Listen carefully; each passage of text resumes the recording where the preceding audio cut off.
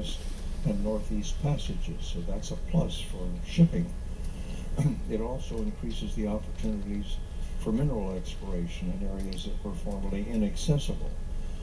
So that's a plus to in many ways. But it does reduce the production of the phytoplankton. Remember, the phytoplankton are the small one-celled algae, as an example, and they are eaten by the zooplankton, the animal kingdom, which eventually are eaten by krill, and we've talked about krill being a major source for a large number of the marine mammals, as well as some of our penguin friends. And it's a reduced platform, as I just mentioned a moment ago, for polar bears, walrus, seals, emperor penguins, and the like. And a decreased platform for winter hunting by Inuit populations across the north, in Alaska, Canada, Norway, and the Russian Federation. So since 1900, we've had dramatic changes in glaciers on the planet. Here's an example where you can see is that showing up? Yeah. From 1900 to 1960, quite a dramatic change. But look what's happened between 1960 and roughly now. Almost all of those glaciers have gone. Let me give you a perhaps more dramatic example. Here's the Jakobshavn East Ray in West Greenland.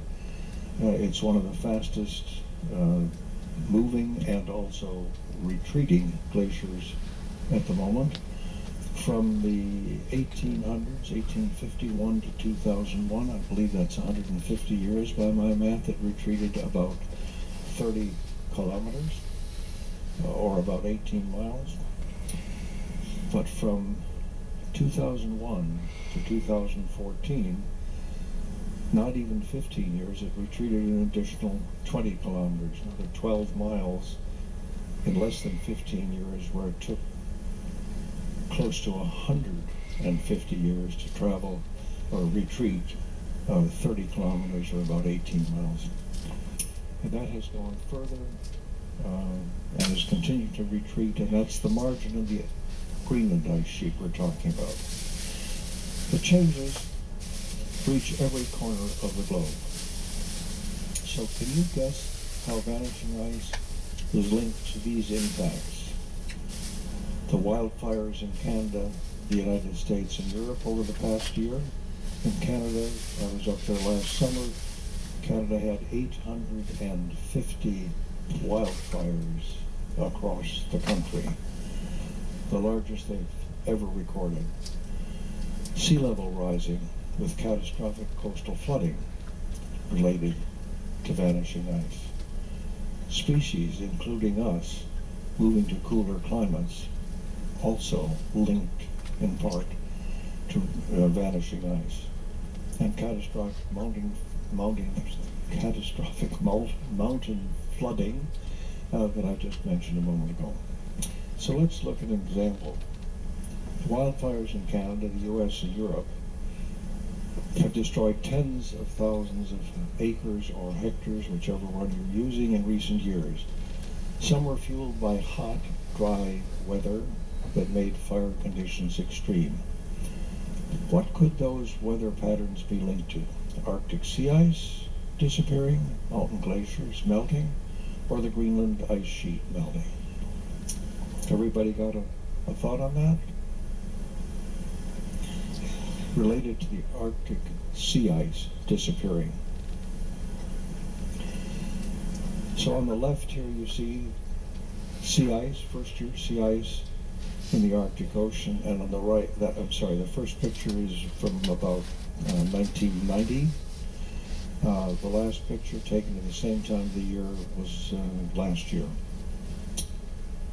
The sea ice is disappearing. It's melting. It's disappearing in the Arctic Ocean. It's also disappearing down here in the Antarctic, in the Southern Ocean. You'll remember we were all in Paradise Harbor, and when we came out of Paradise Harbor, we were in the Gerlach Strait. In 1990, when I was there, you could not have put this ship or even a smaller ship into the Gerlach Channel because glaciers on both sides had come in to block the channel. Today, that's not the case. We're able to traverse that channel to get into Paradise Harbor and then to go on out to travel further north. That sea ice normally reflects sun's radiation coming in because of its bright surface. About 90% of the incoming solar radiation is reflected by the sea ice. With less ice, solar radiation begins to heat the ocean. If you heat the ocean, it means that the atmosphere changes because of evaporation, because of the heat loss into the atmosphere, and that changes climate patterns as well as air circulation, global circulation of the atmosphere around the planet. So, a warmer ocean heats the air above it, changing the weather patterns, and we're particularly concerned with how that affects the jet stream flowing across North America and Europe and finally Asia. As you can see here, that diagrammatically you have the subtropical jet stream coming across here and the polar one coming here, and whether that moves up or down or changes slightly in any sector, like here, is determined by the atmosphere above the ocean. So the hot, dry weather in Western Canada, the United States, and Europe results in very dry conditions. Yes, come on. And those arid conditions help fuel fires that are particularly the most damaging wildfires in recent years. Got some problems with this clicker. I guess we'll go to it manually. Dry air tends to bake the ground, bake the vegetation, reduces the moisture in the soil, and that makes fire risks far more dangerous.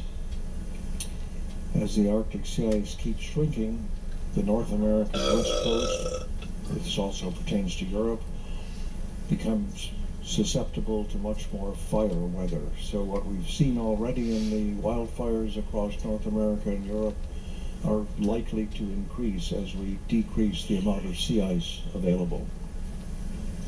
What about impact 2?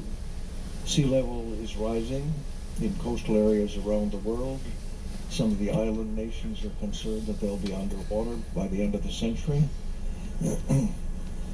And melting ice, in which of these locations is most responsible for future sea level rise? The Greenland ice sheet, Arctic sea ice, or the West Antarctic ice sheet? Everybody got an answer? The West Antarctic ice sheet is by far the most involved in this situation. So if we look at the West Antarctic ice sheet, it is huge. It contains enough water were it to melt tomorrow that sea level would immediately rise by 3 meters or 10 feet. Coastal areas are affected by that, both because they get flooded, but also in any storm activity, the storm wave activity will push on to the land a major portion of the ocean, and that means flooding will be even increased. If we were to melt all the glaciers on the planet tomorrow afternoon, sea level would rise by a little more than 70 meters, or about 230 plus feet. And if you notice here, keep in mind the scale we're here. Anything for the first 2 or 3 kilometers, couple of miles or so inland, doesn't show up on this, but much of that area would be flooded. However, if we look at North America, you'll see much of the East Coast is going to be affected. Florida, if any of you are a resident there, you'd be in significant trouble. In Europe, parts of the eastern UK, Denmark and the lowlands, and on up across into Finland and finally into the Russian Federation. China has some problems, particularly in the north, where there are already droughts, could be flooded with that sort of thing. South America, the Amazon basin or the Parana River areas, where in Plata, where we've been, even Africa and the coast here, Australia in the north particularly is affected. And as I said, all the coastal areas don't show up at this scale. So the coastal areas, 1 or 2 miles inland, 4 or 5 kilometers in some areas inland, are going to be affected. So as we heat up, the melting of the West Antarctic ice sheet will accelerate. It may seem to be one of the biggest contributors to rise in ocean waters. And there's something that people don't often think about. Sea level isn't like filling a bathtub. In other words, the water doesn't go equally everywhere. It's dependent on it's much more complicated. It's dependent on the bottom topography, it's dependent on the currents, and how the currents push water into one area or another. As a result, sea level rises differently in different places, as opposed to rising uniformly across the planet. So let's take an example. The melting of the West Antarctic ice sheet disproportionately affects the area of the Gulf of Mexico, because it can disrupt the Gulf Stream in the Atlantic. And the meltwater from West Antarctica could cause that Gulf Stream, in fact it already is causing this to some extent, to slow down and spread out. And that pushes even more water into the Gulf. So as you can see in this diagram, we have the waters coming from the north. Remember, the Arctic Ocean waters eventually come down the entire east coast of North and South America to upwell in the Antarctic, in the Southern Ocean, which gives us lots of productivity down there. But some of the water, if we're talking about surface waters, are circulating, as the yellow area indicates, and come into the Gulf of Mexico.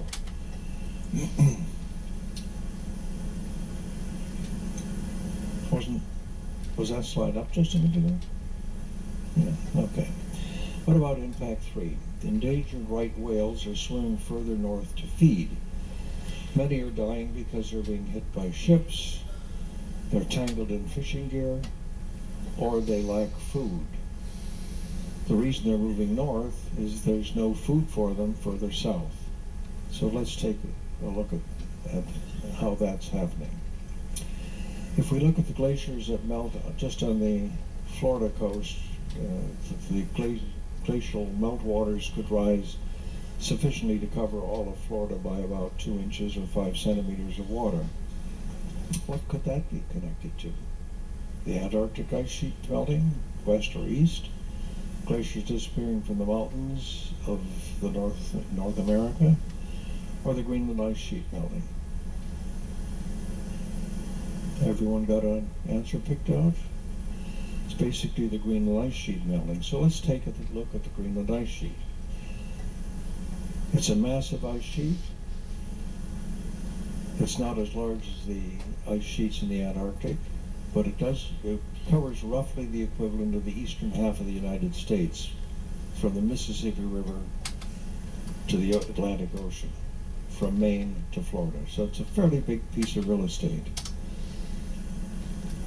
That's a picture from the top of the Greenland ice sheet taken last year.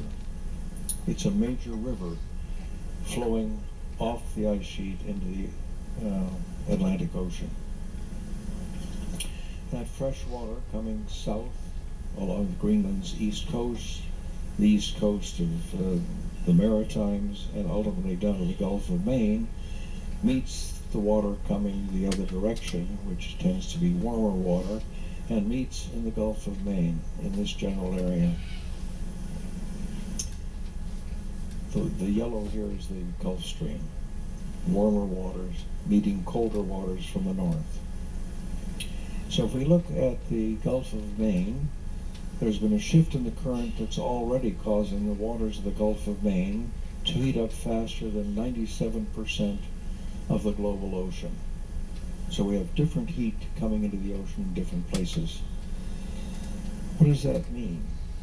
The zooplankton, the main food source of the right whale, can't tolerate the warmer water temperatures, so they move from the Gulf of Maine past Nova Scotia and further up into northern Canada.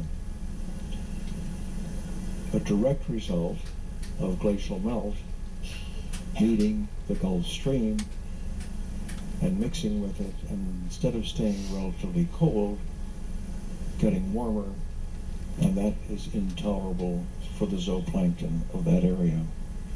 That results in many right whales swimming further north into the Canadian waters, and they're dying from some being hit because they're now in shipping lanes that they weren't before. They get caught in fishing gear, and perhaps most importantly, there's a lack of food, because the food source that they used to rely on cannot tolerate those temperatures and has moved further north as well. So the background of the start of the Arctic and Antarctic winters, a late season under sea ice, bloom of phytoplankton becomes the critical food source for the winter active zooplankton. The zooplankton are what the whales eat. Those tiny floating zooplankton hunt in dark waters that they find under the sea ice. That protects them from their predators. And they're able to find their food source. The zooplankton eat the phytoplankton. The animals eat the vegetation. As the polar regions thinning and vanishing sea ice occurs, more light penetrates in the ocean waters, and the zooplankton have to go deeper to find their food source, phytoplankton. That's the small algae and whatnot, the vegetation. And they have to go deeper because of protecting themselves from their predators. In both instances, we find that as a result, there are fewer and fewer of these critters around because they are eaten by their predators as opposed to being under the sea ice protected from it. So let's look at just one of those zooplankton, the copepods. They're the main source of many fish. As an example, the polar cod is the main source. Its main source of food is copepods. Who cares about polar cod? Right? Well, if you're any seal, that's what you depend on to live. So as the zooplankton are diminished, so are the polar cod, because that's their food source. And that means there are fewer cod for the seals to eat. So it affects the entire food chain here. This is an example of a copepods. They're a crustacean about 1 to 2 millimeters in length, about 0.4 to 0.8 inches in length. And they tend to be free-living copepods floating around in the ocean, feeding on phytoplankton. What about krill? Now, Peter's talked about krill. It's the main source of many of the marine mammals, the whales, many of the seals.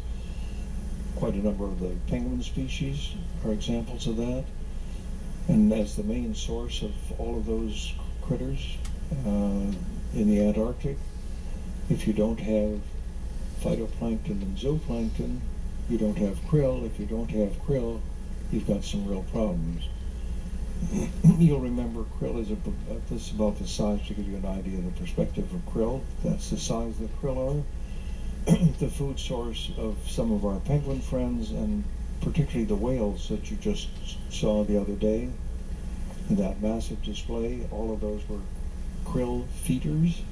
So without krill, they won't be there. They'll either have to move to another area where krill are productive, or if the krill are not productive at all, they're gone. So looking at the Arctic food web, you'll notice down here are the phyto and zooplankton, and here's krill, and that goes all the way up the food chain into the various whale species, seal species, some of the birds, fish obviously, walrus and the like. Excuse me. In the Antarctic food web, the same thing is in play. The phytoplankton down here are eaten by the zooplankton, ultimately by the krill. The krill affect seals, birds, baleen whales. Those are the ones you just saw the other day. Some of the toothed whale species, which some of you may have seen skeletal remains of that in Stanley yesterday. They had some on one of the tours. Penguins, seals, and like. So there's a huge number of animal species in the Antarctic are relying on the phytoplankton and zooplankton, which ultimately are eaten by the next level up, krill being a big member of that group in both the Arctic and Antarctic. What about example number 4 here? Glacial Valley residents worry about the ice-dammed lakes that could burst, wiping out lives and livelihoods of thousands of people.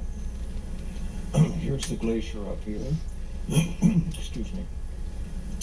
Here's the ice-dammed moraine, the debris that was pushed up in front of the glaciers in this area, cored by ice, which has not yet melted, and trapping the meltwater from the glacier in these areas behind it. So many dammed proglacial lakes pose a critical risk to anybody living downstream from them. Here's the edge of the glacier coming in here, the lake, the morainal systems that are ice cored, and even if some of the ice melts, are still forming a dam. And this problem is this is an easy one. You all got this one right for sure. The problem is connected with mountain glacier receding, melting, Arctic sea ice, Greenland or Antarctic ice sheets melting. In this case, it's pretty obvious it's mountain glacial melting, right? So what you're seeing is a glacier, and the glacier is melting, and the meltwater is unable to flow directly out to the sea.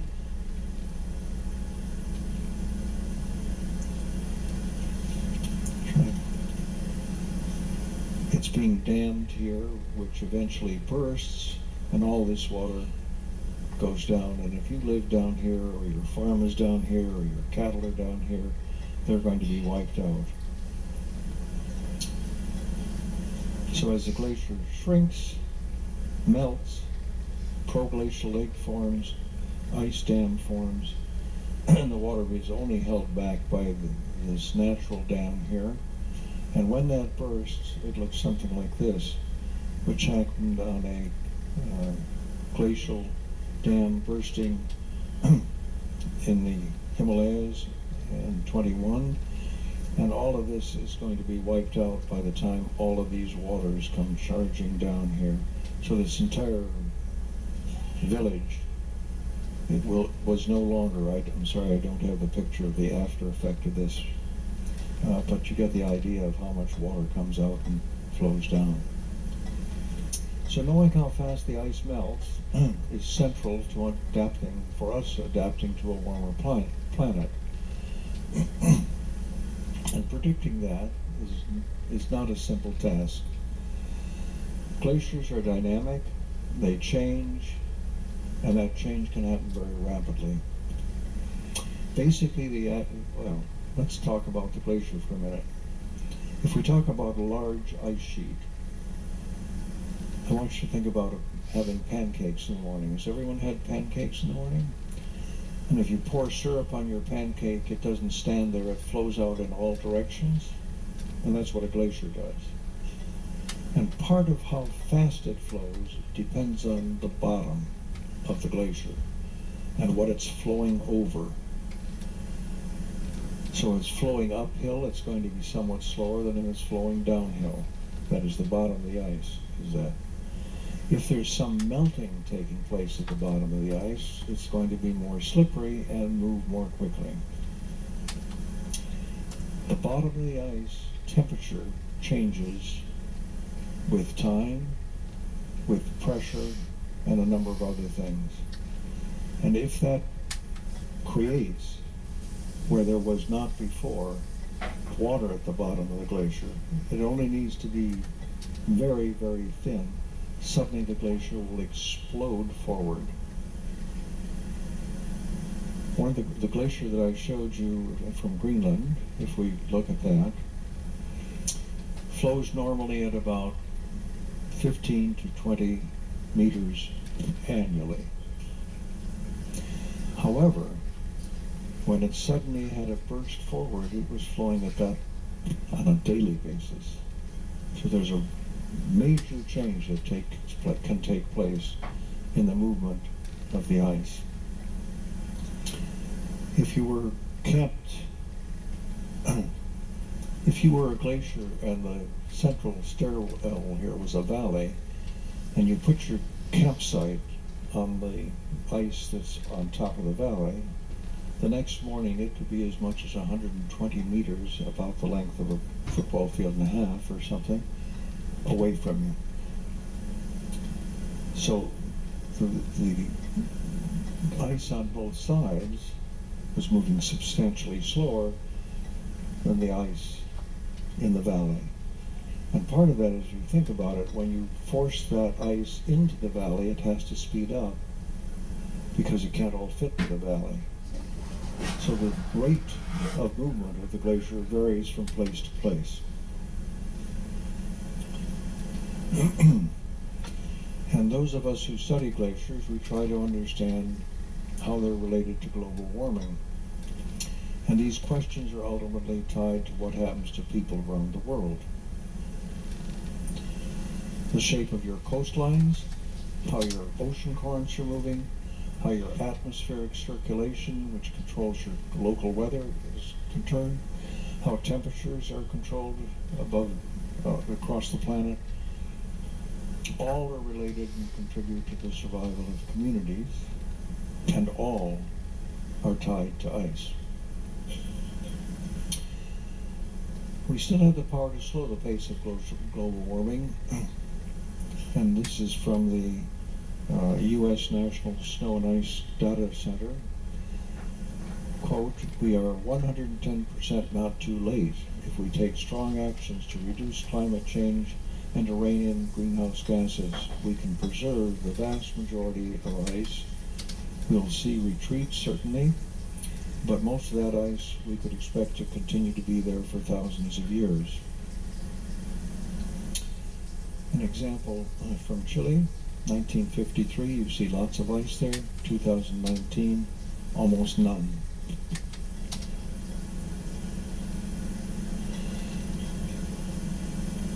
So let me read you some quotes from some folks around the world. "We must reverse the nefarious consequences of global warming, which is a powerful threat to our planet and to humanity." The Foreign Minister of Mozambique. Quote, "I hope we all understand the need to move from solemn declarations to concrete actions and initiatives that are commensurate to the level of present and future challenges." Minister of Foreign Affairs of Haiti. "Preservation of our environment is not a liberal or conservative challenge. It's common sense." Ronald Reagan, President of the United States. Quote, "The world must come together to confront climate change. There is little scientific dispute that if we do nothing, we will face more droughts, famines, and mass displacements," basically of people we're talking about, "that will fuel more critical conflict for decades." President Barack Obama. "By polluting the oceans, not mitigating carbon dioxide emissions, and destroying our biodiversity, we are killing our planet. Let us face it, there is no planet B." Emmanuel Macron, President of France. This world is disappearing, and its effects are being felt by all of us, or if you haven't individually experienced it, your food source may well be experiencing it. I'll close on that note, but I would ask you or remind you that to join us this afternoon at 3 o'clock for an Antarctic trivia session right here in the Starlight Theater. Okay? Thank you so much.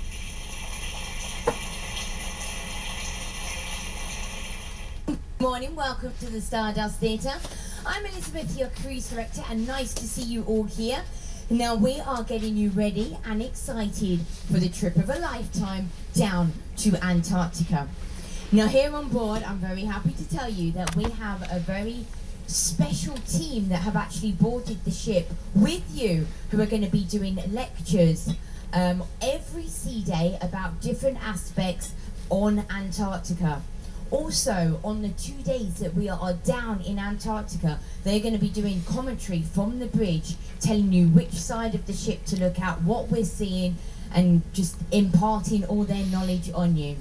So ladies and gentlemen, please put your hands together as we start to introduce them to you. So let's welcome out Dr. Peter Carey, Dr. Norman Lasker, and Dr. Rodrigo Gomez. So these are our Antarctica experts. So what I'm going to do, I'm going to go down the line and ask them to tell us a little bit about themselves, their background, and how they've come to be working on the ships with us. So if we start with Dr. Peter Carey. Good morning, everybody. I'm Peter. I'm an Antarctic nerd. I've been in love with the polar regions since I was a little kid, and have been working in the Southern Ocean and Antarctica since the 1980s. I'm a zoologist, and I've been lucky to camp out with penguins for months at a time, or working with fish that live under the sea ice. But I've also been involved in educational tourism and working with guiding people to the Antarctic, teaching them about the regions that we're visiting. I'm currently the Antarctic Program Director for Norwegian Cruise Line Holdings. And when I'm not doing educational tourism, I'm doing conservation biology work in the Falkland Islands, where with a small foundation we've bought 4 islands and we're fixing them up back to prime wildlife habitat. I always love coming back to this part of the world, and I'm delighted to get the chance to share it with you. Welcome. Thank you very much, Dr. Peter Carey. And now in the middle we have Dr. Rodrigo Gomez. Good morning, buenos dias, and bon dia to everyone. I'm a glaciologist. I got a background in engineering. I did a master's in oceanography, so I could double those things, and I just oh, sorry. Now can you hear me? Yeah. As I say, I'm a glaciologist from Punta Arenas, Chile, so that place we're going to visit in a few days. I have a background in engineering. I also did a master's in oceanography and a PhD in Antarctic science, just for you to know. I've done a few expeditions in Patagonia using sea kayaks, so if you got any questions about South America and Patagonia, please come and talk to me.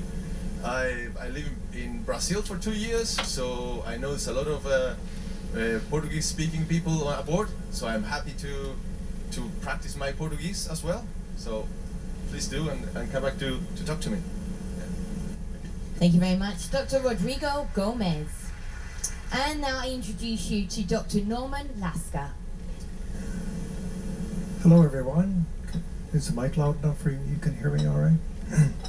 Yeah, I'm a retired professor of geology at the University of Wisconsin. I've worked in the polar regions since the 1970s. Been down here a lot to the Antarctic. Most of my research, however, was in the North Polar regions, and the work that I've done down here is primarily on sea ice and glaciation in this part of the world, that is to say the Antarctic. I think that's probably enough to say. But I do have some other things to say. We're going down to the Antarctic. It's a little different than the cruise you've been on before. I mean, for right now, you know that we're going to be in Punta Arenas on a certain day, or Ushuaia on a certain day. Down in the Antarctic, we have a tentative schedule, but we all need to be flexible. And the reason for that is that the ship cannot always get to where we hope to go because of ice conditions, because of weather conditions. So when we don't know, when we can't get to point A, we then change our mind and go to point B. So we never know exactly where we're going to be. So I urge flexibility. I think you should all embrace vagueness because we don't know what to do down there until we get there. And of course, most of that revolves around safety. The safety of the ship, which means your safety. And we have to worry about what the ice conditions are or what the weather conditions are in order to traverse various channels, some of which are quite narrow. So those decisions will be made when we get there. Of course, we're going to try to get to Paradise Harbor and to Elephant Island, but they may be blocked by ice, this is obviously not an icebreaker you're on, so we can't get to those places. So please remember to be flexible. We can't get to everywhere that we hope to get to. Now, the other thing you should know, there are not only the three of us, but in Ushuaia we'll have a fourth expert joining us, a historian, who'll join us. So we'll have four of us giving lectures on various topics revolving the Antarctic or preparation to getting to the Antarctic. We also have an ice pilot aboard, which is unusual for these ships. The reason, of course, is we're going to be in an area where we have ice and have to worry about avoiding that for the safety of the vessel. We're going to be giving a number of presentations, which we invite you all to attend. And then there will be questions and answers period after that. Probably not in here. We will finish the lecture and then we'll go to another place on the ship and be there for you to answer any questions you might have. We'll also have in the Bliss area, Bliss room on the ship, we'll have some Antarctic maps up there after we leave Ushuaia and are starting across the Drake Passage. And in that area we'll also have all of us will be there during various periods of the day for you to come and ask questions at your leisure, which is a little different than most of the cruises you've been on, I would suspect. What else? Oh, someone asked me, is it really going to be minus 30 degrees Celsius or 30 degrees Fahrenheit in the Antarctic Peninsula? No, this is high summer. The Antarctic Peninsula is, of course, the banana belt of the Antarctic. And in high summer, you can expect temperatures somewhere around 32 degrees, 0 degrees Celsius, going up to perhaps 45, maybe as high as 50 degrees Fahrenheit, 12, 13, maybe even 17 degrees Celsius. Particularly if the wind is not there and the cloud cover is not there. I've known of folks without cloud cover, without wind, to be in bikinis at those temperatures. So it can be very warm, but if the cloud cover is there and wind is up, it's going to be chilly. Right? But you don't have to worry about minus 30 or 40 degrees Celsius or those temperatures in Fahrenheit. I think that about covers it. I understand none of you are really excited about going to the Antarctic, is that right? How many of you will make this the seventh continent, just out of curiosity? How many do? Oh, wonderful. Wonderful. Well done. I know all of us are excited. We hope you're excited to see lots of glaciers and mountains. Maybe even a penguin or a whale. Possibly. In that regard, it would be very helpful for you to have binoculars, because we will not be making landings. So it's not that you won't see penguins, but they will be in the water or on land, which will be somewhat distant from the ship. So that's something to just keep in mind. And on that note, I think I'll turn it over to Peter. Well, thank you very much, gentlemen. Please give them a big Norwegian style welcome on board. We're just going to reset the stage and then we shall start with our 10 a.m. lecture. So thank you very much. Stay tuned and thank you, gentlemen. Well, ladies and gentlemen, we do continue. Now we are starting the first of our Antarctica lectures, and we are going to introduce you one more time to Dr. Peter Carey about our penguin appreciation. So please give him a big warm welcome, Dr. Peter Carey. Hello again. Hello again, and just a quick show of hands before we start this. How many people here hate penguins? There's a couple. You might have gotten fleeced in a card game by a rock hopper or something in the past, but mostly people like penguins, and they're seen as cute. They look like bipedal people. You know, they walk upright, and so we tend to love them. But they're even more amazing than they are adorable. And what I would like to share with you in this presentation is some of those great adaptations and lifestyles they have to live in such a challenging place. And I want to start by mentioning the kinds of penguins we won't be talking about. So, maitre d' penguins, no mention. We won't talk about these kind of penguins either. That's a whole nother topic. But we will constrict our talk to the flightless birds that so many of us have just admitted we don't hate.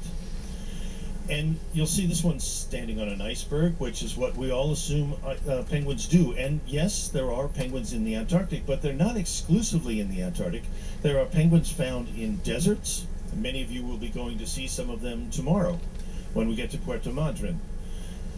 There are penguins in temperate places where there's actually some lush greenery, including in New Zealand, where we have a jungle penguin that lives in a temperate rainforest, nesting among the ferns and the trees.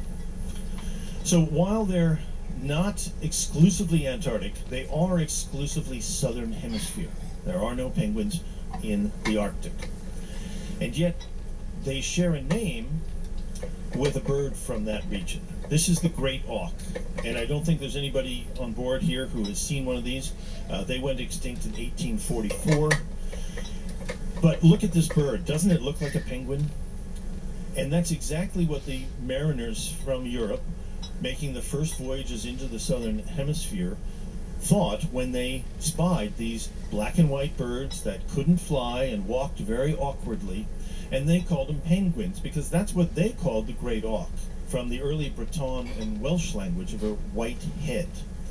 Now, this bird and penguins are not in any way related, but the similarity was such that they took on the name of the great auk. This is the last thing a krill ever sees. You're seeing the cross-section here of an Adelie penguin, and I want to draw your attention to the round shape. Penguins are swimming birds. They're the ultimate diving bird. They're making their living underwater, and you don't want to have a lot of long, gangly limbs getting in the way while you're trying to move through water. And penguins have a great torpedo shape.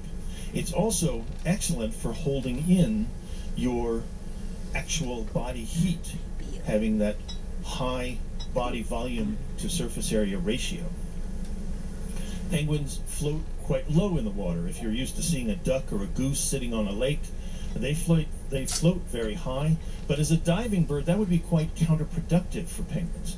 They're quite dense and quite heavy, so they're buoyant but not fluffy. And to move through the water, they use their wings. But their wing is so highly specialized for swimming that, in fact, we call them flippers now. But if you look at the bottom image there, that is the bone structure inside a penguin wing, and it's very similar to what you'd find if you carefully ate a chicken wing, for example, except in penguins the bones are flattened and make a better paddle. Penguins are evolved from flying birds, and there used to be even bigger penguins than we have today. That's an emperor penguin on the left there, which is the largest species still found, and it's about 3 feet tall. But there next to it is one of the fossil penguins found in New Zealand.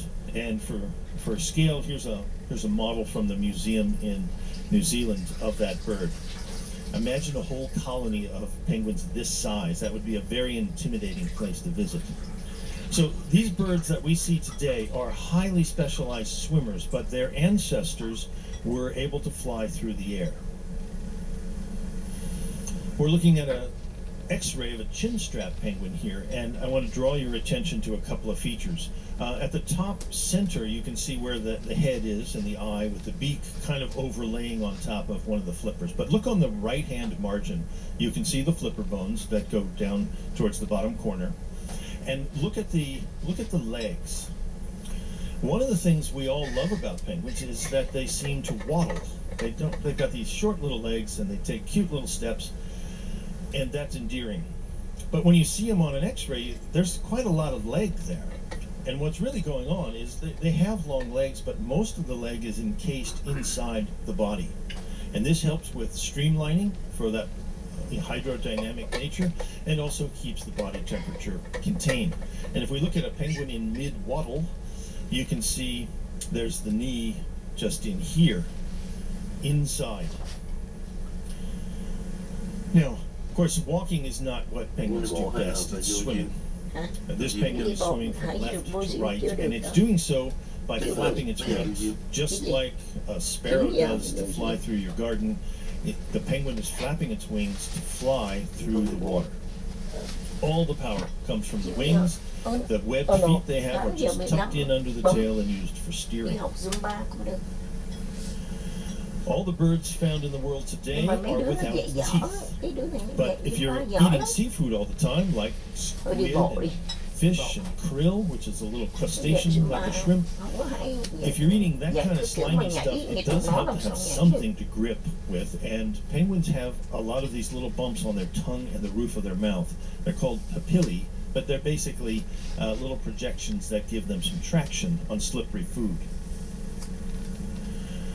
The feathers on penguins are denser than almost any other bird in the world.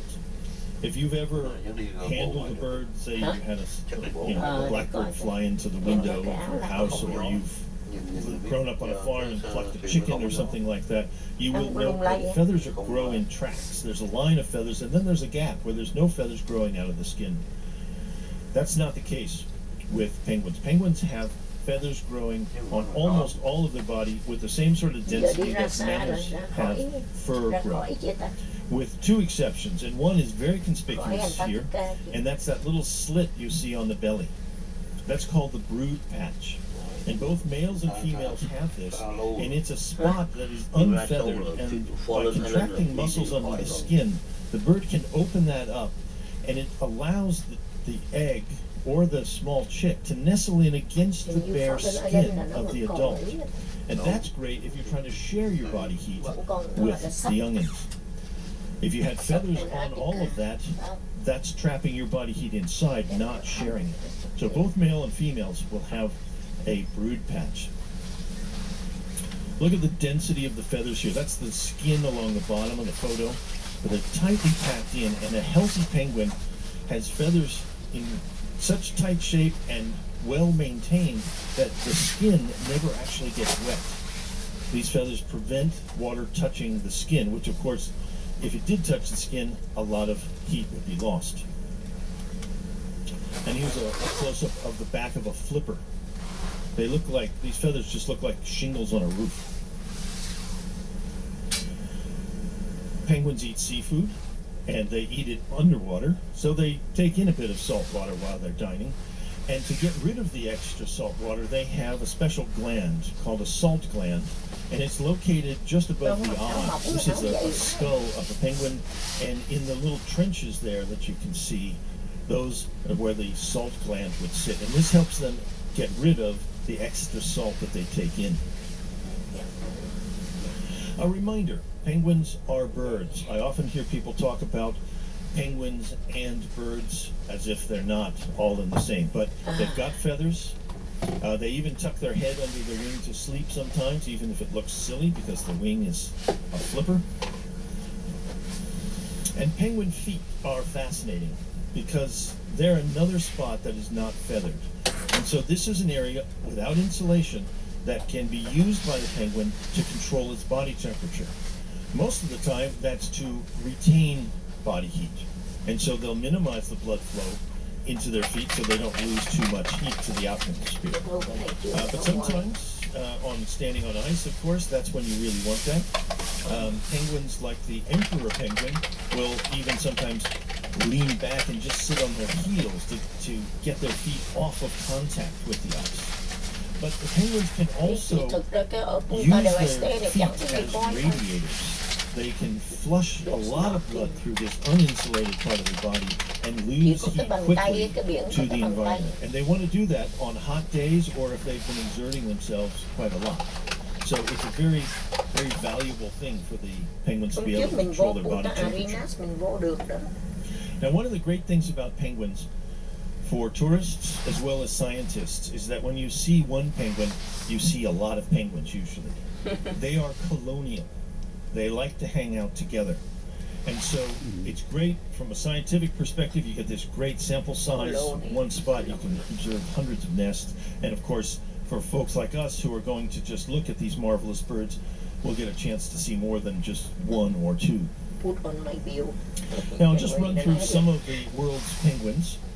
The number of penguins in the world is under a bit of dispute now. It's generally considered to be 18 species worldwide, but recent analysis from molecular biologists suggests that there might be 22 species, and that is not mainstream accepted, but it seems to be headed that way.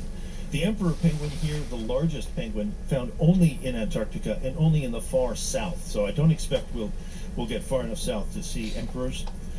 They're nesting in the winter time, in the middle of the Antarctic winter. It's an incredible physiological feat that they can do this. And somehow they've managed to hire a publicist too, because this species has got all kinds of movies about it. Happy Feet, March of the Penguins. It's a lot of publicity, but it's not surprising when you stop to listen to what they're saying about how amazing it is that birds are reproducing, breeding, raising their chicks in the dead of an Antarctic winter. The other penguins that live in the Antarctic do not stay there for the winter, but the emperor actually breeds them.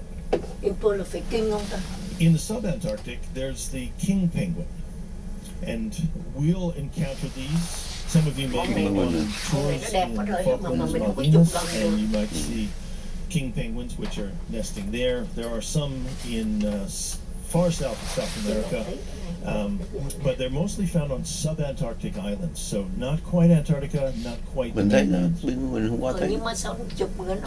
there's a group of crested penguins. And these are scattered in a variety of different places, mostly outside of Antarctica. This is the Fjordland crested, that jungle penguin I mentioned before. It's found only in the southwest corner of New Zealand. And the erect crested penguin found only on a couple of islands south of New Zealand. The macaroni penguin, which does find its way into a little bit of the Antarctic. And this bird has no connection to macaroni the pasta. Its name comes from the ornate plumes on the head here. There was a slang term for Englishmen who spent